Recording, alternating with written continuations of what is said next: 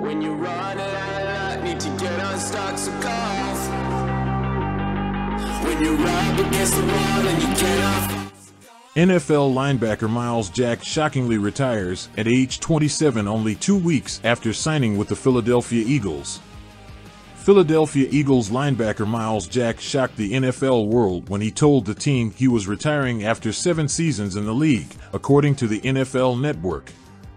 The 27-year-old had signed with the Eagles in free agency only 2 weeks ago on August 6 and had originally been slotted into the starting lineup before slowly falling down the Eagles' depth chart.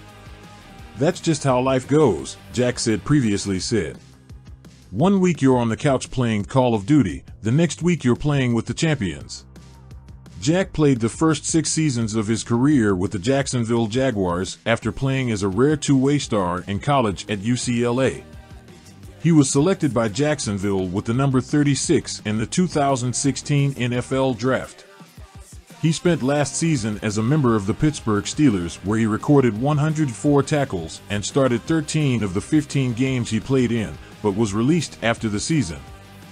Earlier this offseason, Jack stated that he began to consider going back to trade school to become either a plumber or an electrician in his post-NFL life, but was persuaded by his high school friend and Arizona Cardinals safety Buda Baker to keep working out and try to extend his career. "I like to work. I couldn't sit at home. I've been blessed to make a lot of money.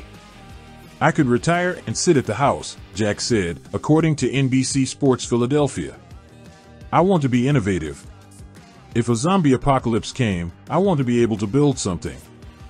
He was called by Eagles general manager Howie Roseman roughly 2 weeks ago and played 29 snaps on defense and 3 on special teams during their preseason game against the Cleveland Browns Thursday. However, Jack clearly did not want to script an 8th chapter in the NFL.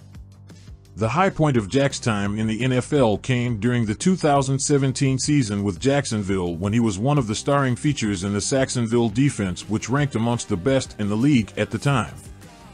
That season, the Jaguars advanced to the AFC Championship before losing 24-20 to the New England Patriots.